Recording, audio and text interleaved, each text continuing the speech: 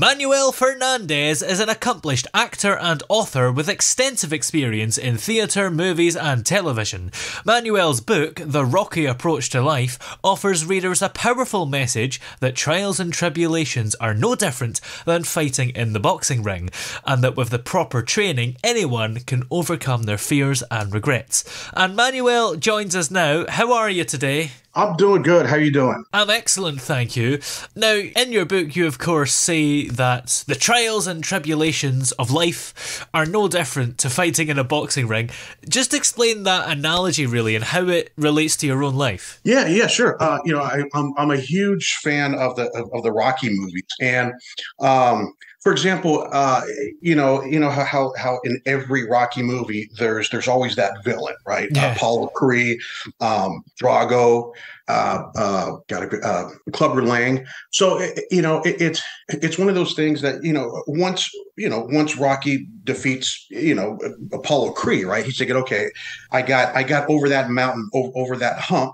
But then here comes Clubber Lang, and then, okay, I beat him, got over that hump. All right, here comes, Drago. So It's kind of the same philosophy of, even if you achieve a goal or if you slay that dragon, there's still always going to be, another obstacle, another mountain to climb. And I think that's good because it keeps people motivated and it doesn't keep them complacent.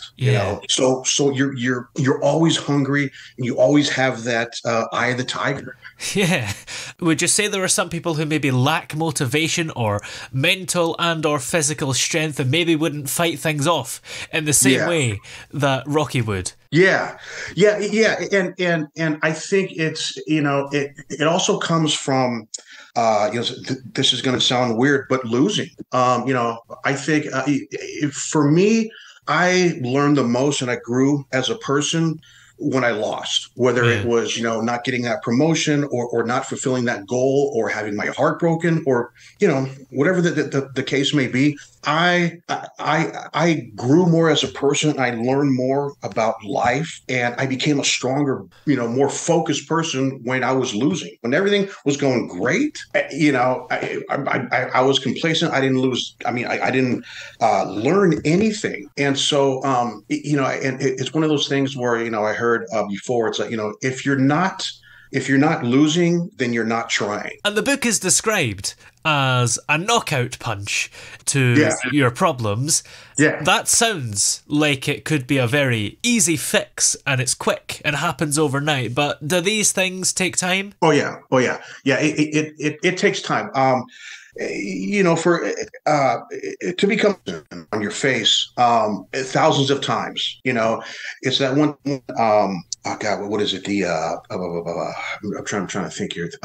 Rocky says it to his son in this quote that I love. It's ain't it about hard you can get. It's about how hard you can get hit and keep moving forward. So it doesn't matter if you're the biggest person on the playground or it's about getting hit and getting knocked down and then getting back up because that's what life is really all about. It's because it doesn't matter if you're if you work at McDonald's or if you're the CEO of Apple, right?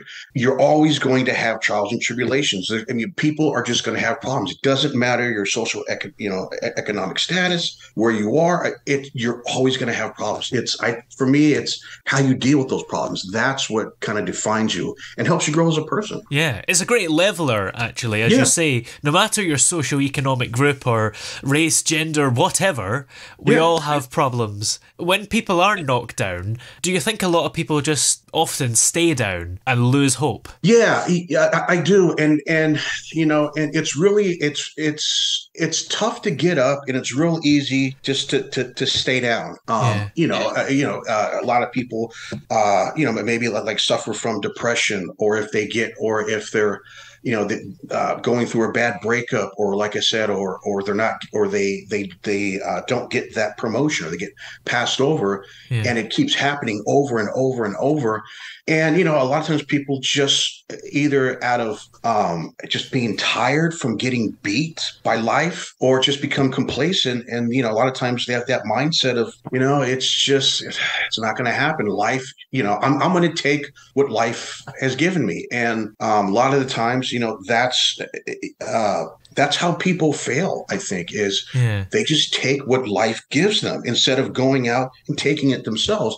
And it's easy to say. It's hard to do, because you have to have that mindset. And like I said, this might sound crazy, but getting knocked down will help you. Kind of like a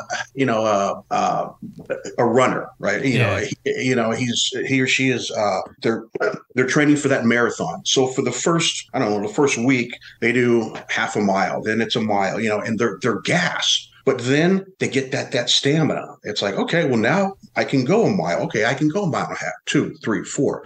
And that's the same thing with getting knocked down in life. It's getting back up, and it takes stamina. And unfortunately, some people, just kind of give up. Yeah. And if you get knocked down repeatedly in a very short space of time, does that make you more likely to just lose stamina? Yeah. I think so. It happened to me more than 10, 20 occasions. And it's tough. It really is. It's tough to get back up, because you're thinking to yourself, well, this is where I'm supposed to be, right? Life has taught me, or there's that I'm nothing, or there's nothing for me. So this is where I should be. This is what God intended, or or whoever. And it's tough to get back up, but the mindset is, okay, I learned, like I said, it could be anything, heartbreak, not a certain job, or goal that you just can't seem to fulfill, and it's going to take longer and longer and longer. And it's just our as humans, we're built to, if it gets tough, I'm not saying all of us, but a lot of us, if it gets too tough, we just kind of quit. Instead of just taking that lesson of, okay, why am I okay, just take a breath, stand back. I'm not fulfilling my goal. I'm not doing this. I'm not, okay, I'm going to come at it from a different angle. Do this, that. Or, if I'm not getting, I'm going to go to somebody who knows more than me and pick their brain. So, and I think a lot of people just kind of get frustrated and just want to do it themselves. And you don't have to, know. Now, you've got a background in being an author and an actor. Do you have a background in boxing at all? In martial arts. I've been practicing martial arts for over 25 years, I'm going to say. God, I'm old. So, in Kaji Kimbo and Brazilian Jiu-Jitsu. For me, martial arts saved my life. Because when I was growing up, I grew up in the foster system. I was living on the streets as a teenager. I was in a gang. I was in and out of juvenile hall. Martial arts saved my life. Without martial arts, I always tell people, without martial arts, I'd be dead or in jail right now. Wow. So, So, and then it's just, like I said, the martial arts kind of really taught me how to be a man, how the world really works. And from there, just these ideas just came. I mean, I saw the world from a different view in terms of reading. I was a terrible student in school, but I started to read like 3, 4, 5 different books, at a time, just on everything: politics, religion, philosophy, history.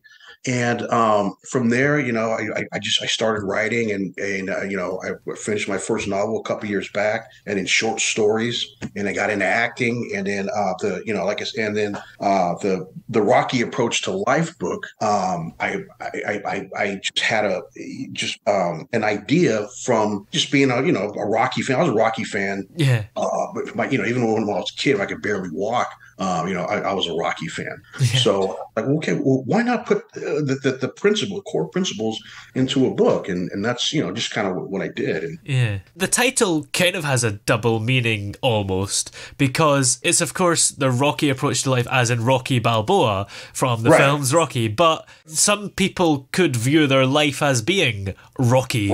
As an adjective. Yeah, true. And it's one of those things to where, I think, if you're a Rocky fan, you'll get that. You'll get the definition of the actual title. Yeah. But then I had somebody tell me too, like, well, I wasn't a big Rocky Balboa fan, but when I saw the title, The Rocky Approach to Life, it was like, okay, it sounds negative, but to them, they were curious, because it's like, okay, The Rocky Approach to Life, and that doesn't sound normal, but let me check it out. And then that's when they found out it was, based on the Rocky characters, and they actually, ended up liking the book. So wow. So yeah, it could work both ways. And you're currently working on a one-man play about your life. What inspired you to create this play, and what kind of things can we expect to see? Well, what really motivated me was, I was on a set doing an acting gig, and I was, we were in between scenes, and I was telling somebody about my life, about everything that I went through as a kid and what I saw, and and she was like, "You got to do something with this." And I'm like, "What do you?" And she said, "Well, is this all true, what you told me?" I said, "Yeah, everything is." She said, "You got to do something. Either you write a book, a play, screenplay, something, but you got to do something with this." And so that gave me that, put an idea, that the light bulb went off in my head. Okay, what about a one-man play?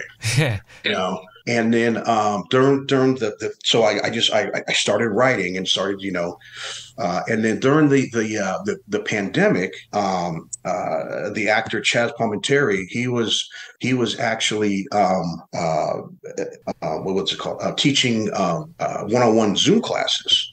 So I ended up taking probably about 2 of his classes a month. And I consider him like the godfather of one man shows. Yeah. So, and I really picked his brain. And he was a huge help for me. Just telling me his story about how he got his one man show produced, but also, what went into it, the whole battle. And for me, it's a little bit therapeutic, but I think that, it is really dark, but I think there's something in it for everybody. Even if you've never been through that, but I also talk about mental health, depression, almost committing suicide. I talk about a lot of stuff that I went through that, I think the average person would be like, yeah, I didn't, the gang stuff or the growing up in the foster system, I can't really relate to that. But mental health and going through this or seeing my parents fight or, domestic abuse. Yeah, I can relate to that. So there's something in it, I think, for everybody. And did you struggle to fit all your years of experience into just one play? Did you have to leave out anything that would be quite funny or interesting? Yeah, because my original script was about 4 hours. And so, I was working with this lady who was, and she helped me, and she was like, okay, you got to compact it, man, Yeah. So that's what I did. I put the bulk of it in there and, compacted it.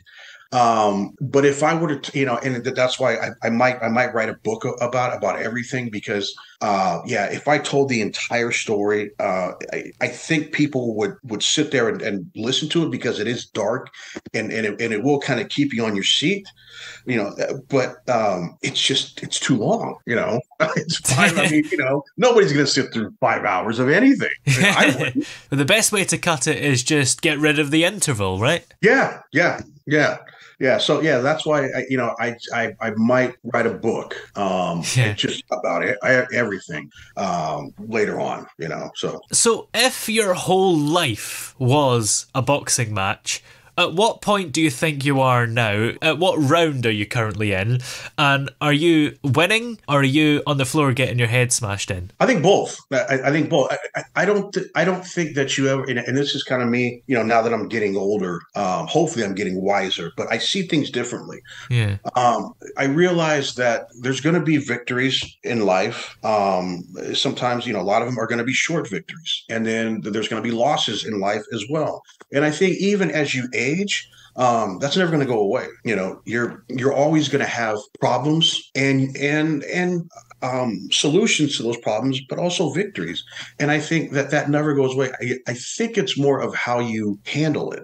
Handle those victories as well. Not get too high, not get and the losses, and not get too low. And just in between, have that balance and kind of enjoy life because it is short. What's coming up for you other than this one-man play? Is there anything else that you're working on at the moment? Right now, I'm working on a serialized novel that I publish. I publish one new chapter a week on it's called Kindle Vella. So it's the equivalent of watching your favorite television series. That one episode. You look forward to it every Tuesday.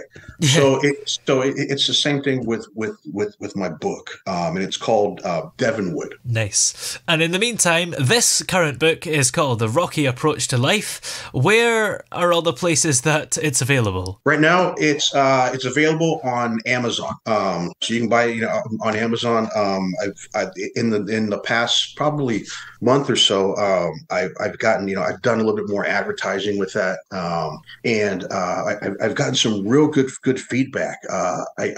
This one lady she's God, where does she live? I think it was the UK. Oh, and she actually reached out to me, and she told me that she was having chronic anxiety, and she said one of the chapters actually helped her relax, helped her calm, and she reached out to me and told me that. So that for me that was just so awesome that she did that. So so there's something for everybody in this book. It's not just about winning, but it's also about handling losing. Because we're all going to lose in life. That's just there's no getting around it. We're all going to fail. We're all going to fail. So it's just how you handle it. Yeah. Well, many thanks for talking to us today. It's been great having you on. Thank you. It's my pleasure.